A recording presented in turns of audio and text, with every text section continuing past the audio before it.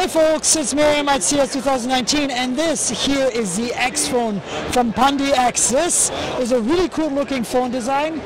As you can see, it's very boxy and angular looking.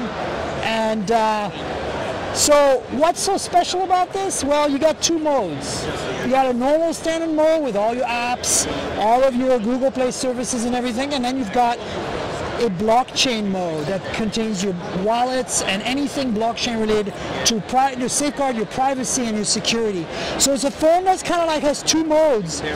So you don't give up any of the functionality, but if you have to do any kind of transactions that require some more security or privacy and use the blockchain, you can do it on this side. Now, the specs are not finalized. We don't know actually what the specs are at all. You can see there's a SIM tray here on the left-hand side, USB Type-C on the bottom with some speakers.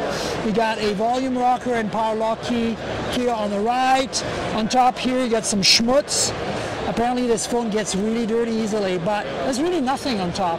In the back there's some camera system with a dual LED flash. We don't know the specs. Fingerprint reader. Pundi is the brand, as you can see. So basically it's a cool looking device, and it solves a problem that a lot of people have right now. They're trying to do private and secure transactions and they can't do them, and with this phone you can flip between those two modes and do it.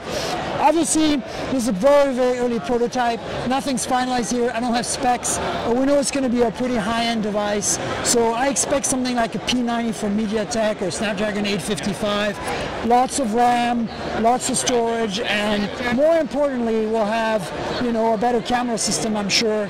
So that's it. That's the X phone from Pundi here at CS Unveiled. Please subscribe to the YouTube channel and like the video, and don't forget that this video is really a compliment to the podcast, mobiletechpodcast.com. Cheers everybody.